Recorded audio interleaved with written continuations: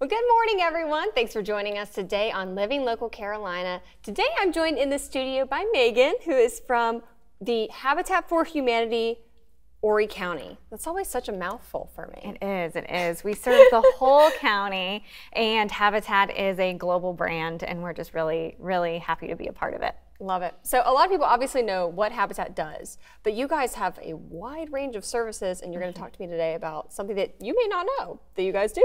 Yes, so a lot of people know us for our home building. Of course. They know that we build single-family homes. We sell them at appraised value to deserving families in our county who are working hard for their family. We give a hand up and not a hand out. We provide a 0% interest mortgage to those families while we're expanding their financial capacity. But one thing that we do that not a lot of people know about is that we also do home repair.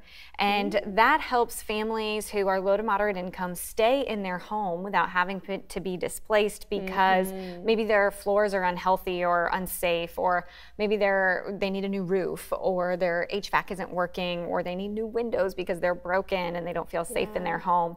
So those are things that we can do, and that's a part of serving the affordable housing capacity of Horry County, because we're able to preserve that affordable housing stock by keeping homeowners in their homes.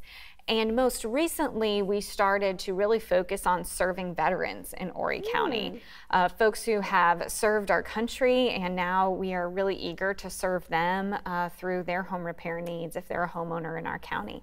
That's awesome. And also, these are the things that make such a difference, too. Like if your HVAC unit isn't working, or if you got a faulty roof, that's going to impact you on a daily basis. Absolutely. We do a lot of roofs and HVAC. We also do wheelchair ramps. And so if someone's accessibility needs change and they don't have the capacity to put in those egress and ingress from their home, they, that we can provide them the opportunity to stay where they are without having to move to a more flat environment.